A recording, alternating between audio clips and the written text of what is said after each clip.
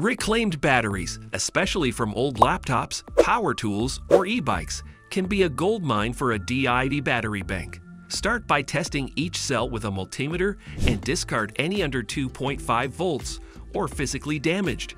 Use a battery tester to check capacity and group similar ones together. Spot weld or solder them into 18,650 packs, using nickel strips and a battery management system for safety. A 4S or 7S setup works well, depending on your voltage needs. Place the packs into a case or enclosure with ventilation and insulate any exposed terminals. Connect the battery bank to your charge controller and inverter using appropriate gauge wires and fuses. Always monitor charge and discharge rates and include a voltmeter for real-time tracking.